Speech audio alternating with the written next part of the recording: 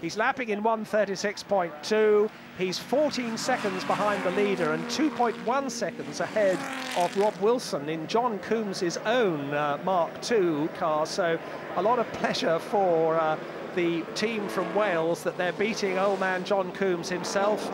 Over the apex he goes into Woodcote, comes now down into the chicane, gets on the brakes, and look how early he gets on the power as he comes out, puts the car sideways, gets the back wheel on the grass, and then gets it going straight, has a little look in the mirror, and all is clear behind. That Mark II is some way behind him. That's Grant Williams in third place. And a huge sideways moment for Grant Williams. He couldn't get that back, but he did at Woodcote Corner, celebrating his 12th and final lap as Grant Williams manages to get the car pointing straight and finishes third in Tony Williams's Mark I Jaguar. The family Jaguar finishes third for the Williams family with Grant at the wheel.